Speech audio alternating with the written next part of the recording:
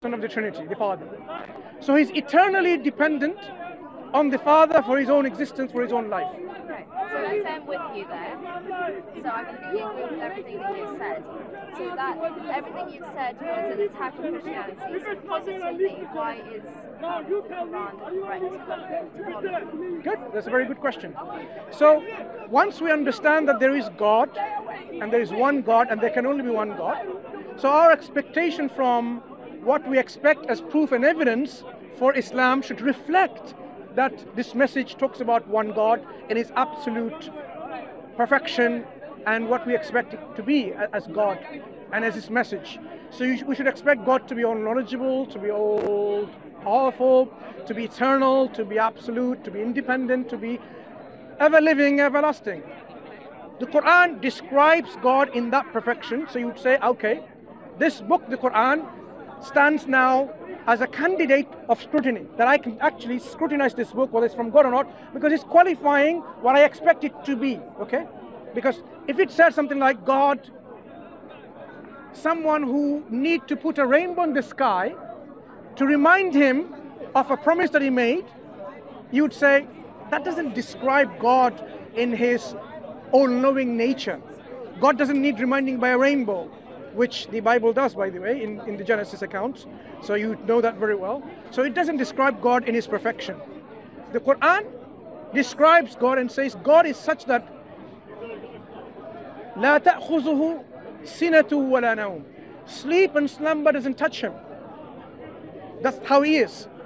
He created the heavens and the earth in, he meaning God described himself, because in Arabic you have only two genders, there is no third, it, okay? In 6 days, and no fatigue or weariness touched him. In contrast, you'll find like in Christianity and in Judaism, God created in 6 days the heavens and the earth, and what happened on the seventh day? He rested and he refreshed. Rested and refreshed. So my next question is, you've got Christianity describing a certain limited kind of God. Yeah. You've got the Islamic faith describing an unlimited kind of God. So what I described so far is just telling you as a starter in terms of whether this book is worthy of even studying and scrutinizing. So the Quran...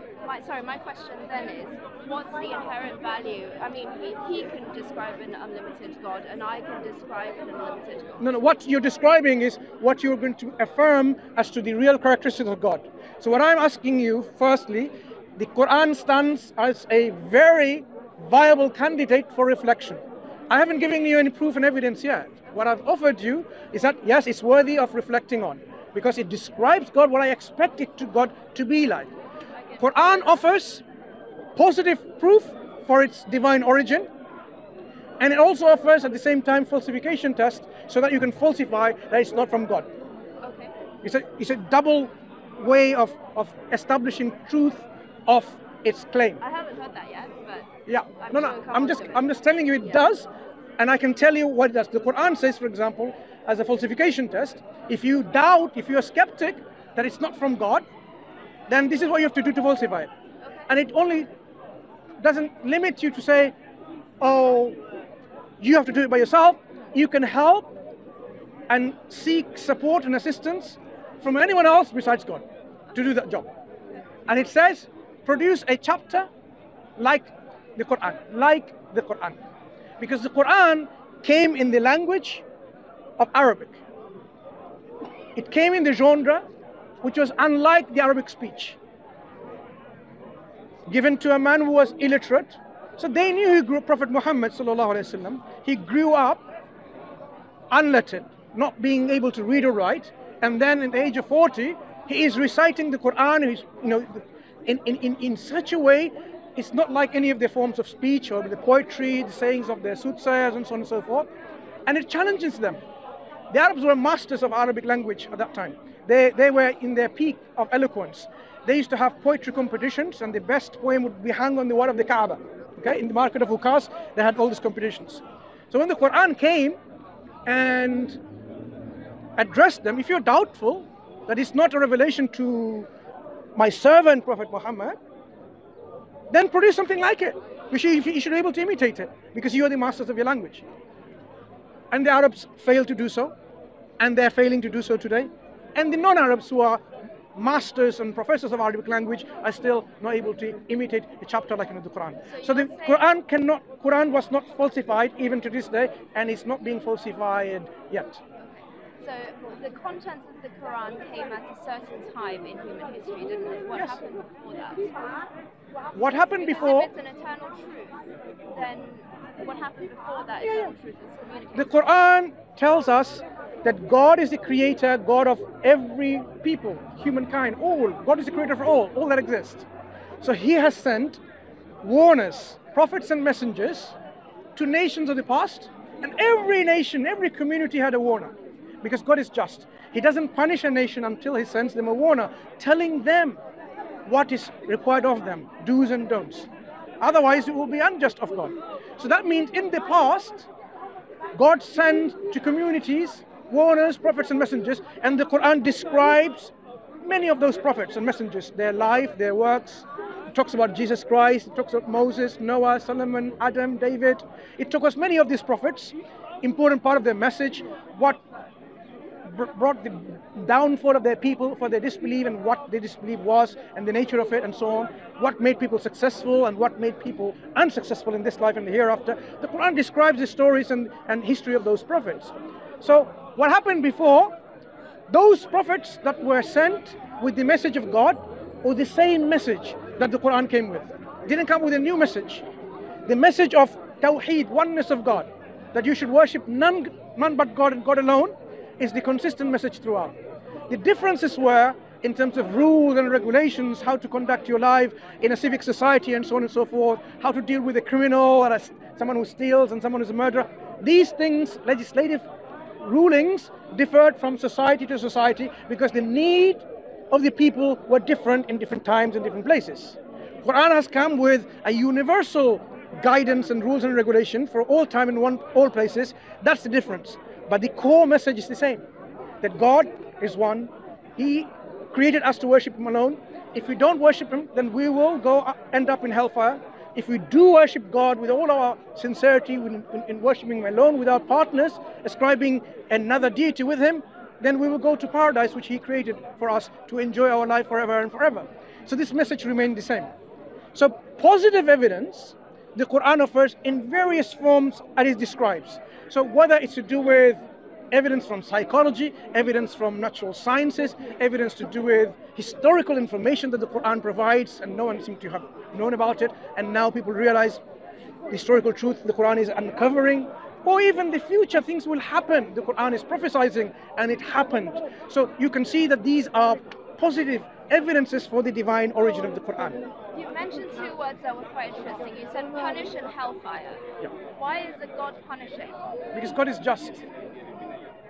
According to whose moral compass? According to God.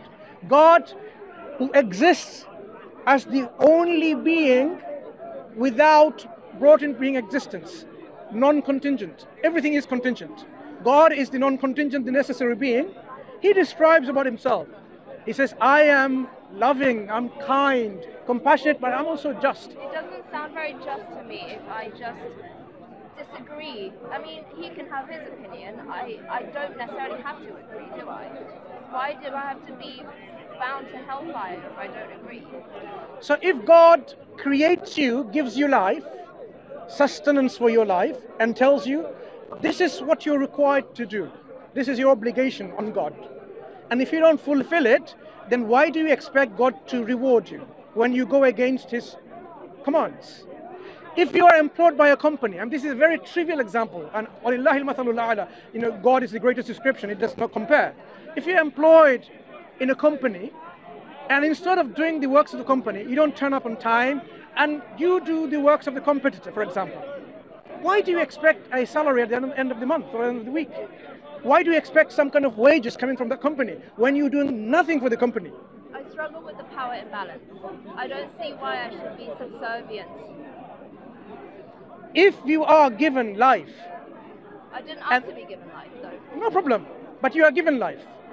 Okay. Yeah, it's not your choice. Well, that's my problem. Yeah. Yes, it's not your choice. Sure. If you're in the Titanic and it's sinking, it's no point saying, why am I here? The fact that you are sinking is the problem. So the fact that choice is given already to you, you already have been given a life and given the faculties of a choice to accept or reject. It's up to you. If you want to reject it, if you want to reject God, no, you can't do I want to reject life. God has given me this life, and I'm like, look, I don't really want it. I kill myself. Obviously, that's a sin. But if I'm not really given a choice to even not live, it doesn't seem like a very fair. I mean, you wouldn't be able to be having a discussion if God didn't give you life in the first place. The fact that you have life, if you think about it, having no life to life is a good thing. I mean, I don't have to go and explain to you all the benefits of life and all the enjoyments that you're having and so on. It's because of they are not appreciating life because of some things that they need to be helped with and supported with, right? We need to not simply abandon them, we need to address their problems, their fears, their anxieties, and help them out of their suffering and misery. And then they'll come out of it, and they'll appreciate more. Just because they're poor people, then say, oh, you know what, get rid of them. Because they are a waste to the society. They are a burden to the society. Just because people are ill, we shouldn't put them in a hospital, we should just destroy them by injection. No, we should help them out of their disease, out of their sickness, out of their property, and so on. So the reason that God gave us a life, you see, I didn't ask for it. The fact that I have it now, I have to then be responsible for what I have. I have the choice given. Look, you can be a rebel. You can be a stubborn individual, say, I don't care, God, whether you created me or not. You can do that, but with a consequence. Because He's given you life, so you have to now at least fulfill the obligation He's asking you to. If you don't want to, fine, bear the consequence. If I enter into a contract, I'm a lawyer. If I enter into a contract, I have to sign on the dotted line in order to accept obligations. In this case, I didn't sign on the dotted line to be born, so why should I have to accept obligations? Because the fact that you are already here, in this life, the contract has already been signed. The contract is already, because God gave you this life, so it's not something like, okay, now I have life, let me sign a contract. He's already created you. If you were not created and you were asking, I have no contract to sign, you could have said something like that. You could have said, okay, I have no. So there are people who are not created. Look, there's only a limited number of people who are created compared to the unlimited cosmos. Those people, they haven't signed any contract. But for you, you've already brought into existence, and this is already a demonstration that you are here. You know, why is it that you're saying, I didn't want to be created? Do you have some anxiety in your life? Oh no, I love my life. My Right. life is great. However, and I do appreciate that, you know, there is some God, there is some being that created everything that I see around me. However, I do struggle with the power imbalance. I struggle with some God handing me out something at His mercy if He wants to, but taking it away if He doesn't want to. It feels very unfair to me. It will be unfair if God created you, gave you the faculties of reasoning, intellect, did not give you any guidance, did not give you any provisions, any sustenance, and just kept you just making you suffer and suffer, you would question it. What kind of God is that? But if God give you a clean slate, He brought you into existence with a clean slate, a bank balance like with no debt, unlike Christianity with a negative balance, right? Where you're already sinful. No, I'm giving you an example, contrasting. You are created with an open slate, meaning there is nothing there. No sin, no good. You make your life. That sounds reasonable to me. And then constantly, He guides you. He even inspired within you. فَأَلْهَمَهَا فُجُورَهَا وَتَقْوَاهَا. Quran says, He inspired within you the good and the bad. And He says, قَدْ أَفْلَحَ مَنْ زَكَّاهَا وَقَدْ خَابَ مَنْ دَسَّاهَا. Successful are those who purifies their heart, their soul, and the losers are the ones who corrupts it. So He gives you an internal mechanism already to help you at like a head start, that you know what is intuitively good, virtuous. Like, how many people think intuitively killing is a good thing? Hardly anyone. No, psychopath is it's not intuitively, it's something wrong with the psychological state of affairs. Most people, if not all, they know that killing harming others is not a good thing. So our Creator has given us within our intuition some of these qualities and asks us to enable us, to make us more noble, to perfect us in our characteristics, in our properties, in these positive virtues. So it is not that He's left us alone in our misguidance. He sent prophets and messengers to guide us with proofs and evidence so that we are not going to be a loser in this life or in the hereafter. The not to kill rule is very obvious, and obviously everyone agrees with it. There are some less intuitive rules within the Quran and within other religions as well. Yeah, give me some examples. For example, you're not allowed to be gay. You're not allowed to be gay. So if God created you to fulfill your relationship between the opposite gender, that's how He created you within your DNA, within your makeup, and then you have sexual orientation otherwise, that's your going against the divine prerogative, divine law. Imagine someone says he has or she has a sexual attraction to a tree or a dog, and they have their relationship satisfied like that. God is simply saying, I did not create you like this. Remember, the whole homosexuality, people are saying, God made me like that. No, God didn't make you like this. You may develop some kind of orientation, something depending on lots of circumstances. Okay, lots of circumstances. It could be even the epigenetics, where the way your mom and dad, your mom basically how she was dealing with in pregnancy and so on. You can have many factors, but you were not programmed by God to be in that way. Even if some kind of epigenetics and other things makes you with this kind of feeling of attraction, God is not simply saying He's going to punish you for that. He says, look, these inclinations resist, and you will be rewarded for it. So let me get this straight. According to Islam, you believe that a person, normal people, are always created in such a way that they're attracted to the other gender. And if there is someone who claims that they are created being attracted to the same gender, you are telling that person, no, you are wrong. You're telling them what you think your identity is, you are incorrect. So you're telling them what... Let me understand something about identity. If I now feel like a woman, am I a woman? Yes. Okay, what is a woman? A woman, well, I'm clearly a woman because biologically... But I don't know what a woman is, because if you can say I'm a woman, so would you like to explain to me what is a woman? Someone who identifies as a woman. And what is that? So, for example, I'm a woman. I'm very clearly a woman. I'm biologically a woman. I also... No, I don't understand what you say. When you say the concept woman, what is that? Let me explain. Go ahead. I am physiologically a woman. I am also psychologically a woman. So, I mean, you can't argue with that. I'm 100% woman, right? So, I am someone... I'm trying to understand what that woman is. I have the physiological features of a woman that we can agree with. So, physiology can describe what a woman is? No, I'm not finished yet. Oh, okay. So I've got physiology, but I've also got, I look at my body and I don't feel dysphoria. I don't feel that it doesn't agree with my identity. There are some people in the world that look down at their bodies and feel I'm in the wrong body, I'm trapped in the wrong body. And that is something that only they can know.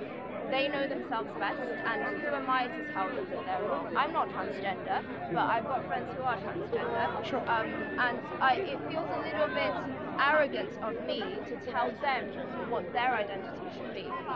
Okay, let's understand again the identity of woman.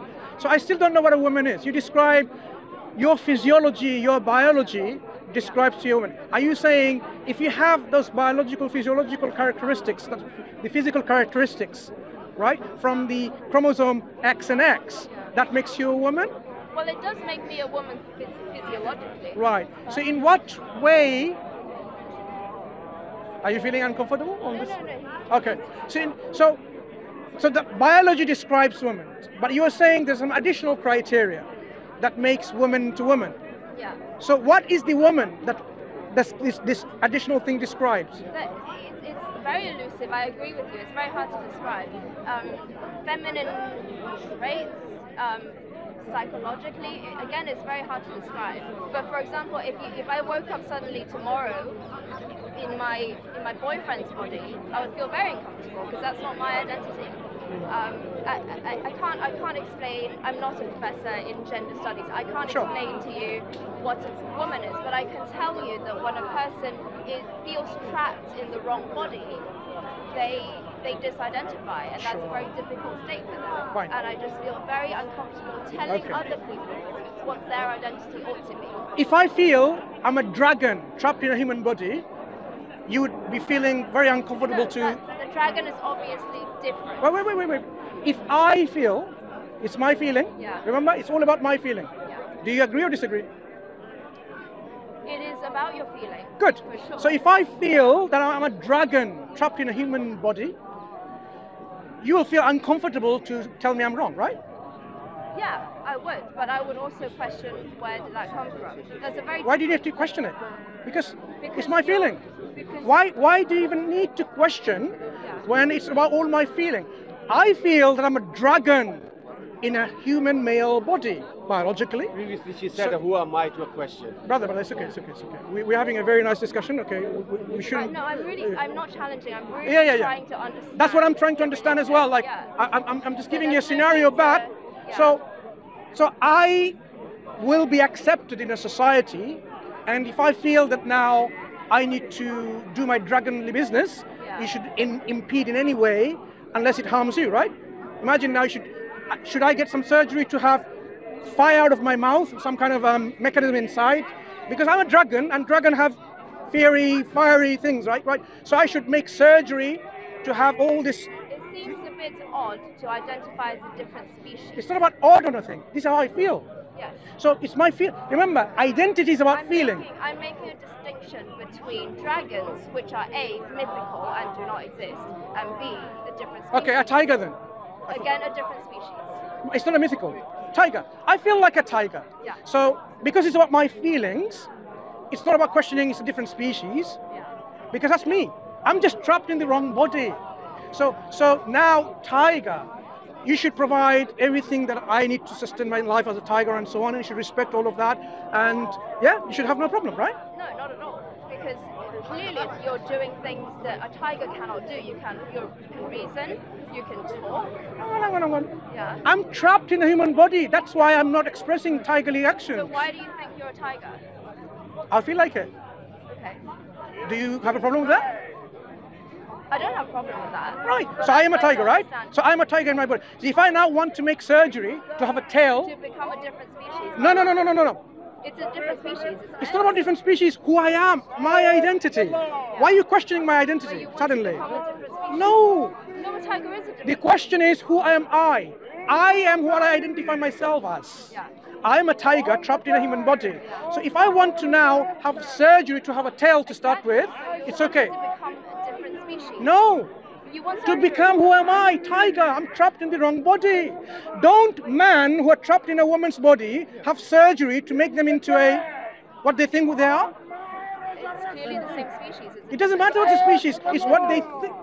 That's the problem.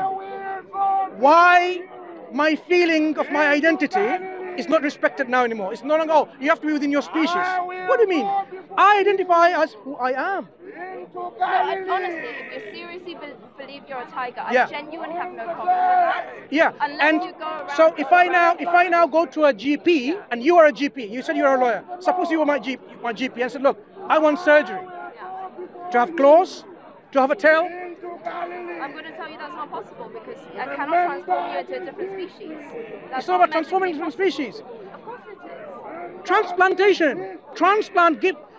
Look, transplantation, I work in a hospital with transplants, BMT units. We are transplanting lots of things, bone marrows, transplanting lots of things. Well, all I need is a transplant of a tail, tiger's tail, and I can be on immunosuppressants to make it not Obviously repressed. that doesn't work. Because Well, it's not working. Well, go and establish more scientific data to give me a tail, because that's what I am. I can't put an elephant heart in my heart. Then make a heart of the elephant to transform me that works and my body doesn't reject. This body, which is not mine, because I'm trapped in the wrong body, make it work. Do your scientific science. I mean, again, this is a very hypothetical. Not hypothetical. This is exactly Of course it's the hypothetical. gender identity that we're hearing No, about. of course it's not. Because Why are you you've got- discriminating you've me? got No, because you've got a lot of people actually who are saying, I'm trapped in the body of a different gender. But as far as I can see, I haven't seen a wide group of people. What if you start seeing them? Yeah, if I start seeing them, then I'll start having questions, and then And you'll say it's okay. Eventually, you make laws saying no. If they want to become a tiger with a tail and a heart of a tiger, it's okay. I don't know. Where would we stop? Because they haven't existed yet. Hang on. People are identifying themselves as cats and dogs and wolves. Many things. They're transforming themselves. Are they like transplanting? No, they're reshaping their body as much as they can. They are. That's their choice. So where does it stop? So what defines who you are is what you feel, right? Yeah. So eventually, for example, I can identify myself as a 5-year-old, so I can go into school and do all the exams. Or I can actually go into sports for young, like for example, what's happening today. I can identify myself as a transgender woman and compete in women's sports and win. And win. And win. I agree with you. That's a problem. There's no problem, right? There is a problem. Why? Because you have a biological advantage. But that doesn't matter. I am a woman. When it comes You to are discriminating me. Who am I just because I'm on the wrong body? It wasn't my choice. Now we agree, actually. I do think that if a transgender woman, so she used to be a man, they grew up as a man, they now have a biological advantage, it's very difficult to say that they should be playing in the same gender in sports. I agree that that's a problem. Yeah, but you are now introducing something that I do not agree with in terms of discrimination. You're discriminating me because I happen to be in a male's body. Or you're discriminating me, I'm actually a 5-year-old, and you're discriminating me to go into a school and sit with other 5-year-olds.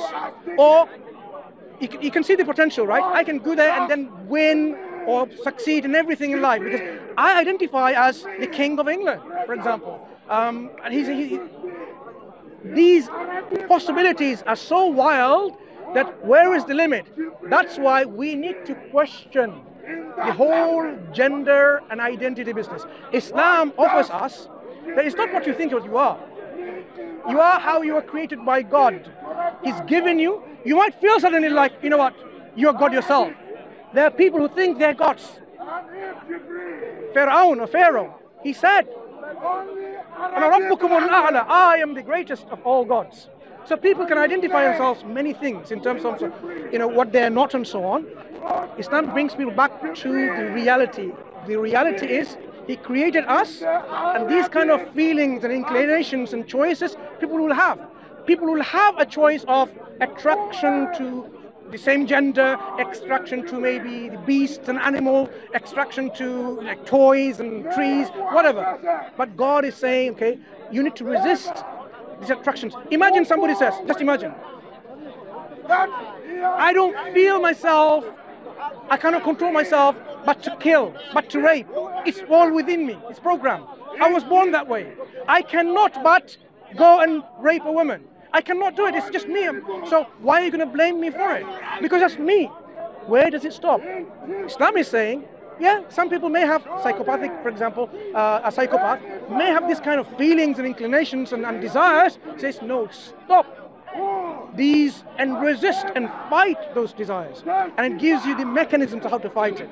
So unfortunately, because today, like an intelligent woman like yourself are agreeing to the societal liberal pressures of normalizing this, what's going to happen is, in the future, we won't be able to say no, because by legislation they will say, no, you can't, you can't rectify someone who thinks he's a cat and he wants to eat cat food only. You can't do that. By law, you will be punished if you wanted to even encourage that individual and says, you're not feline, you're not cat, you'll be punished for that, because you're infringing on their identity. This is a mundane example. Yeah. So if we kept on allowing this liberal societal, the way it's going ahead, I'm foreseeing a future which is not very nice. Yeah. Islam puts us in a hudud, called a boundary. Step out, because No, my homosexuality no, my friend. was Islam he's a heckler. That's why we avoid him. In not too far away from this place. Why are you pushing me? Excuse me. How dare you? You push me. You brother. You push me. Mister, Can you leave him alone? look here. Islam is Do you see any problem? Excuse me. Why are you? Excuse me, brother. pushing me? Leave him alone. 1 hour I come No and problem. Why are you Come this way. Come this way. Come this way. Come this way. continue 1 hour. It's okay. Let me ask you. You're fasting? Let me ask Yes. you a question. Say I'm fasting. In this Why? way. Right. Come here in this way. MashaAllah. Problem solved. Why Islam is discriminating women by not going in a paradise? Islam is putting a woman in hellfire. Why is that? Okay. Why is that? Right. To continue, as you were saying, first it's wrong. Answer the question first. Because in the Quran, God Answer says, the question first. God says, the mu'mineen wal mu'minat. Shall I give you the verse? It gives you a black and white statement of believing men and believing women, righteous men and righteous women. The ones who is, the one who can't, men and women, men and women, men and women, women, That's women. false. That's false. Sorry, can I? That's false. That was actually False. my next question. Yeah. Because I wanted to. I'm coming from a place of curiosity because I don't understand. I want to understand your religion. Fine. So I'm trying to explain to you. So I'm just going to. understand your approach to women. Yeah, exactly. Let me show you what the Quran says about this. You can show the brother. Look. Of children. I'll give you the Arabic and the English translation Sorry, I immediately. don't No, use that. English, because the Quran is not in English, Quran in Arabic. Just to highlight, and you will hear the difference of the words. إن المسلمين والمسلمات والمؤمنين والمؤمنات والقانتين والقانتات والصادقين والصادقات والصابرين والصابرات والخاشعين والخاشعات والمتصدقين والمتصدقات والصائمين والصائمات والحافظين فروجهم والحافظات والذاكرين الله كثيرا والذاكرات أعد الله لهم مغفرة وأجرا عظيما. Surely the men who submit and the women who submit, and the believing man and the believing woman, and the obeying man and the obeying woman, and the truthful man and the truthful woman, and the patient man and the patient woman, and the humble man and the humble woman, and the alms-giving man and the alms-giving woman, and the fasting man and the fasting woman, and the men who guard their private parts and the women who guard, and the men who remember Allah much and the women who remember. Allah has prepared for them forgiveness and a mighty reward. Paradise. So it is incorrect and a lie in Speaker's Corner to say women are not going to go to paradise. God not only specify, he even said it like men and women, this man, all of this. So God has created us with different roles and responsibilities, but in His sight, the reward is the same.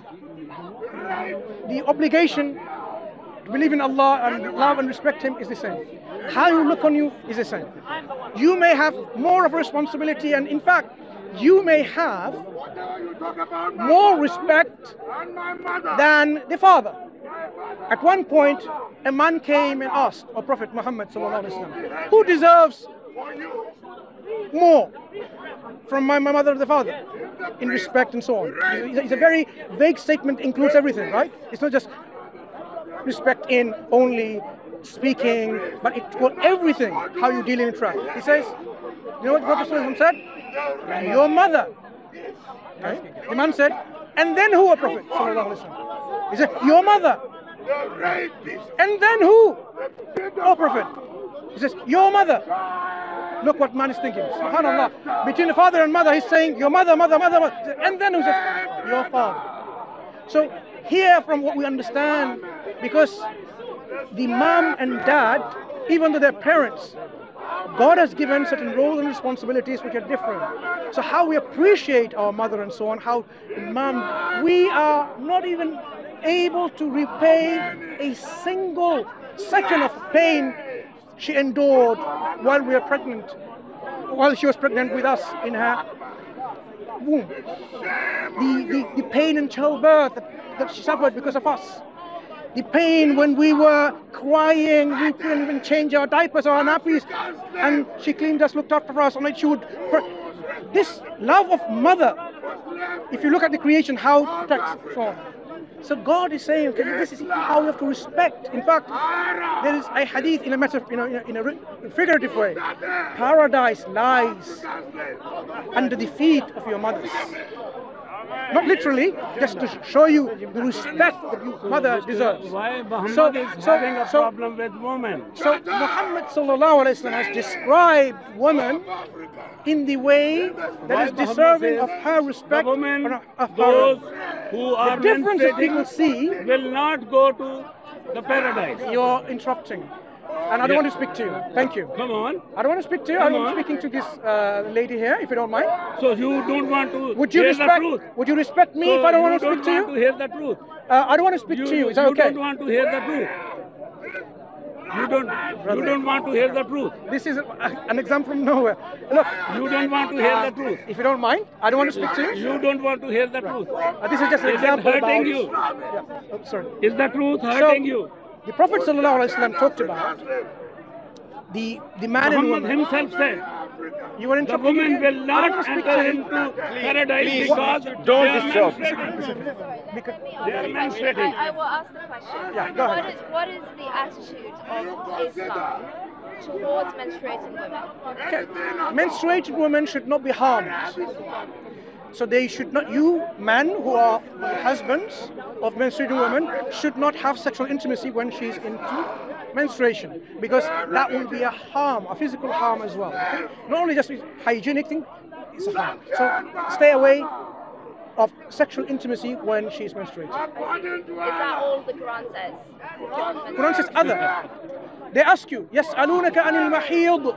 They ask you about menstruation. Say, this is other. Taqiya. Taqiya. ويسألونك عن المحيض.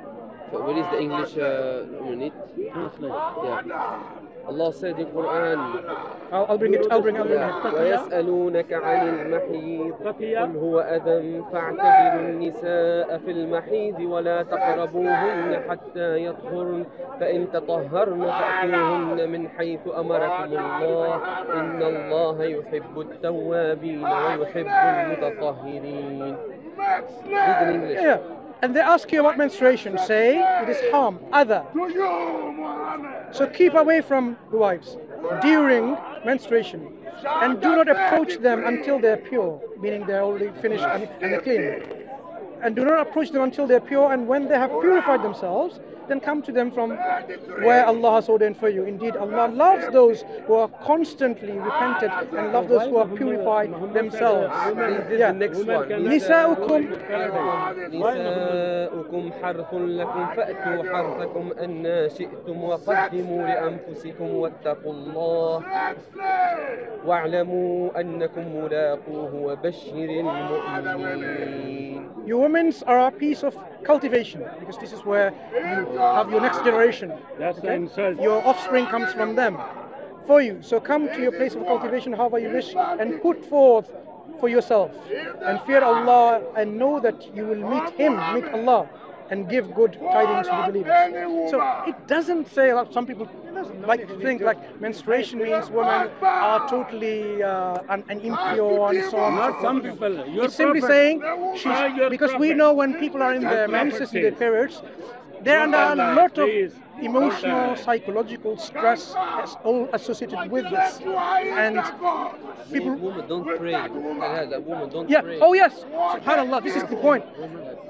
If people, women, are in their menstruation, they're exempt from fasting, or exempt from even praying. They can make this up later.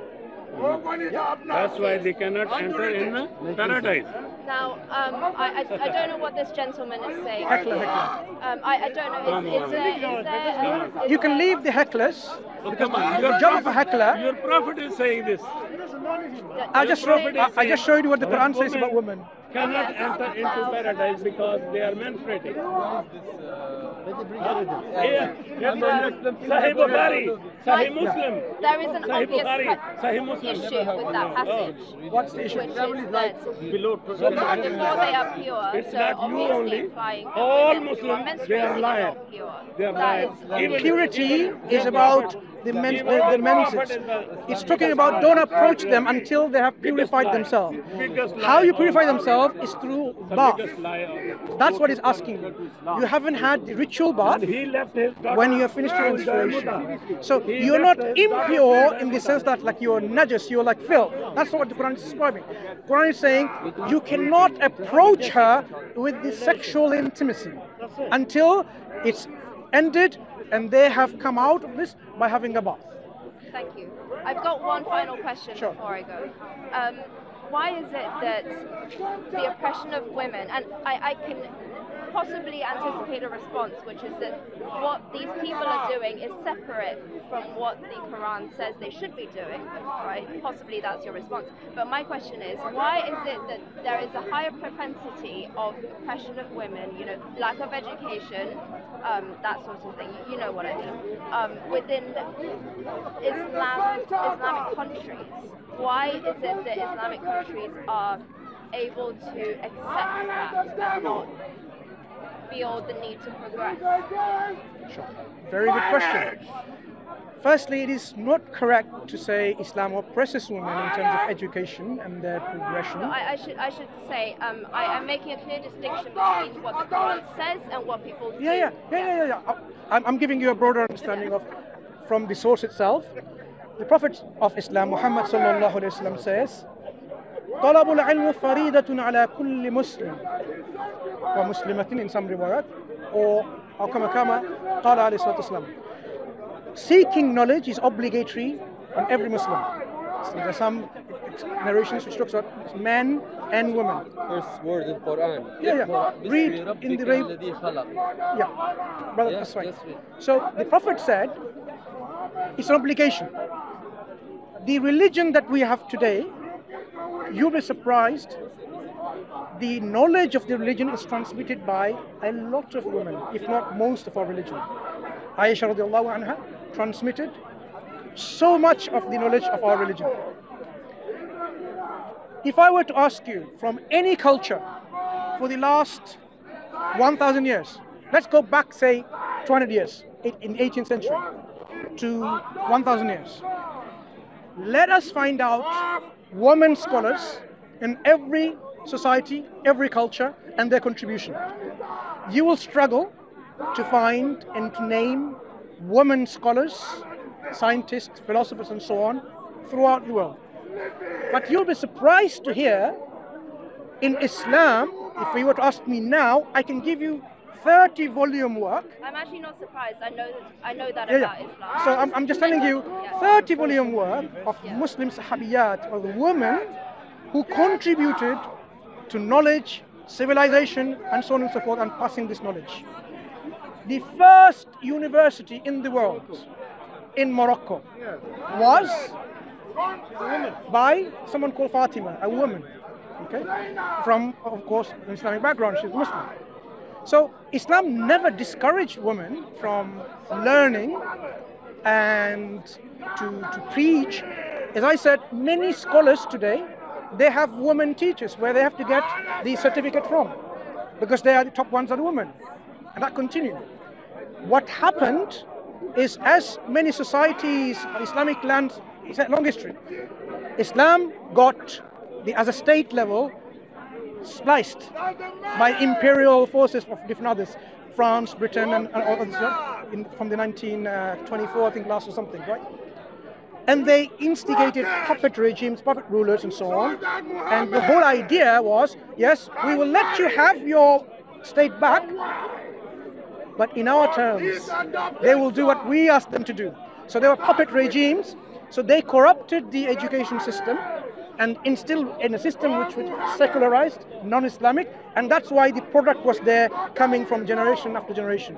If you go to Emirates now in some countries in the Middle East, the majority of the people are women scholars studying in university, are women. Majority of them, educated and women. Some countries like Afghanistan, which is the scapegoat in the media, they're not sending women to education and so on.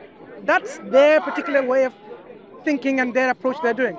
Islam never discouraged as you said, they've taken a stance. I don't want to defend them. I don't want to criticize them because this is an isolated case. But everywhere else, Islam doesn't discourage, rather it encourages you. It makes you obligatory, as I said. It is obligatory on every Muslim to acquire knowledge. The scholars would say the first and foremost obligation is about religious knowledge. But women and then in secondly, Iran, they are is protesting. that's another scapegoat example of Iran, right? Because Iran is another regime in which their particular understanding of Islam and so on has compromised, the position of women and so on and so forth. They are not So Muslim. what we are seeing rather is examples which are an isolated case. These are called that skews the data. Yeah. Whenever we look at data, these data skewers, these are, what's the term in statistics? I've forgotten now, it escapes me. You can't use this to normalize the data. We know their regimes, their particular understanding of Islam has corrupted or made it into be like that. But if you study the Islamic history in terms of approach to how women should they be oppressed or should they be educated? You will see it's the opposite. My question then is separating the theory, the theology. So I understand that from the Quran, there's equality in the Quran. That's theology. The reality is that women are being oppressed and they have to wear certain things even if they don't want to. They are not getting the educational experiences that they should be getting. That's the reality. So my question then is, why is it, and you mentioned data skewing. Outliers, I've got the word now. Outliers, yes. And I'm not sure I agree with you there because it does, I'm finding it very difficult to name even one Arabic country, where the majority is Islamic, where there is a semblance of equality between the genders. I think it's not an outlier, it appears to be the norm. Current society is not Islamic. I agree with you. People are not implementing Islam. So we should, to give you an example, so we have a brilliant highway code that is modified and improved to a point where we want to make our roads safe. And then we find certain outliers messing around with the highway code, driving the other way, not stopping at the red light. Now, are we going to now change the highway code for them, or do we want to change them to stop misbehaving? We need to correct those outliers who are not following a tried and tested system of the highway code, which makes our roads safe for pedestrians and the commuters themselves. Islam, in its governance, when all the system is in place, education system, social system, criminal system, economic systems, when you are, as a whole, holistically is applied, it has shown us evidence of history that it worked. It worked. It progressed and flourished. When the Queen of England didn't have a bath for a month, we had underground sewage system in the Islamic countries back then. Overground lighting system, right? No. Three stones. It's space, right? So this is how Islam flourished with science, technology, advancements, right? Because of how the Islam was implemented. So we see, because of some of the things I've alluded to already, the regime that has been in place, who are not implementing Islam. If you are not implementing Islam, you're implementing non-Islam. That's what the problem is. These non-Islam that you're going to implement will create problems and destabilization in the society, and it will create harm and corruption which you wouldn't see otherwise when the whole system is implemented in entirety. So we are struggling as Muslims to remove this oppression from our lands, from our ruling elites in the systems, to bring back Islam in its place. Because at one point, to give you an example, the 5th Caliph Abdul Aziz, he was trying to give charity, zakat, okay, charity, to poor people, and he couldn't find people to give. So today, look at how many people are only poor. for Muslim. Just look at it. Today, so many people are poor. You mentioned about imbalance and disparity is so big. The rich are getting richer, the poor are getting poorer. But Islam, when it was implemented, the Khalif, the ruler of the country, was finding difficult to find. Don't lie, please. Don't lie. So Don't lie. Yes, if he lies, I can just go on. The historical figure. No. Thank you. He is saying Thank you. this charity charity they are do my own collecting, research. and they are collecting only for Muslims. I can do my own research. Abdul Aziz, yeah? Only for Muhammad Abdul Aziz. So you can research about his life and his political activities. So he was finding it difficult to find someone to give this zakat. Because the system of zakat, the charity tax, is such that every Muslim, after a certain amount of wealth, they are obliged, mandatory for them to give 2.5% of a surplus wealth to the poor and the needy. Everyone has to do that. So when this is then collected by the state level, it's a lot of money, 2.5% of the wealth, and distributed to the poor have their rights and their shelter and so on and so forth. And not only that, of course, this is an additional bonus. Society, governments need some kind of taxation to function, right? They collect all this tax and so on. my friend, So this, excuse me, money, if you don't money mind. is going So when Islam increase collects the the terrorism. mandatory charity from the the Muslims, money is going to is in the Baitul Mal, in the Punjab. treasury, Those- is a large those portion of people- money with its other those who are terrorists. facilities and contributions. It will implement a system in which the poor will have a house over their head, food on their table, yeah, education for the children, and so on and so forth. That will be the basic, the minimum thing that they will have. But unfortunately, That's all it lies. I doesn't. will determine for myself Yeah, when yeah, I go. yeah. You don't need to tell her. So look, So I agree with you in many ways. There are Muslim countries because Muslims live there, but they're not Islamic countries where Islam is implemented in its entirety. They are implementing usury and interest and so on. It's like, So stepping away from all the charity stuff, which I completely, that's fascinating, thank you. In terms of the gender imbalance, can I just understand the stance here? Is it that essentially the countries that we see in the Middle East and also in Africa, that you see huge gender imbalances, is that the stance that they're not actually implementing Islam correctly? Is that yes, correct? because Islam does not discriminate them, because Islam did not prevent women, for example, to having her own business. Just to give you an example, that's a lie. Islam says, according to Islamic law, Come on. if there is a husband and a wife, for example, That's right. and a That's wife has a why business, the woman and she's a and men, billionaire, cannot. the husband cannot touch They even are 1 cent or 1 discriminating. penny from her. If she wants to In give a- her 1 penny in a- or 1 billion pound, that's in up to her. Islamic country. He can even touch her. She can if she wants to run a business and so on and so forth. But what Islam encourages, that the business that you're going to do in public, it has to be in a way that is convenient for her, not somewhere where you have to mix man and woman and dress in your bikinis, whatever. It has to safeguard herself in the way she will interact in society. So Islam does a lot of preventative work because Islam considers prevention is better than cure. So the way we dress, the way we look at men and women is to do with preventing all of that.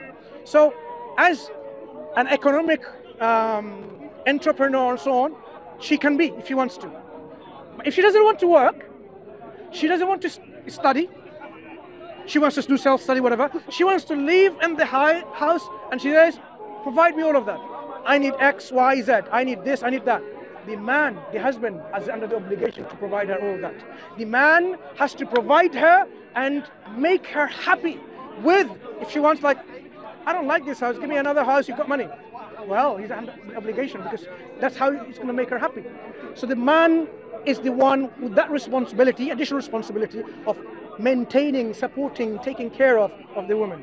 But the woman, if she doesn't want to, she doesn't have to work. So That sounds pretty unequal to me. I think there should be more rights for men. no. She doesn't. No, Islam considers Why Muslim- man and woman Muslim are girls geared and, differently. boys, they study Islam together. considers the reality of their makeup. Women can multitask, man cannot. So you cannot just praise a man saying, yeah, you're better than women. No, you're not better than women in multitasking. Women are. So you have to give the right where it's due. When Islam says men are more in the physique, more muscles and so on and so forth, let them do all the labor's work and so on, and let's spare the women. You can't say this is imbalance, because that's how it seems to be fair, because of their physical makeup and their psyche and Why they so on. can't study Islam together? takes into account that differences. So that's why we say, why they can't study in general, Islam seems to agree with equality, but it goes one step further. It says no. It goes over and says no. equitable treatment. So, you know about equity? The seat in the bus, you and I are there, and he's an old man, he can't stand. Equality means, if I got it first, I can sit. I don't have to stand up. But equity means he deserves to be on that seat. So Islam gives you equitable treatment to men and women and so on in society. Subhanallah. There. Thank you very much.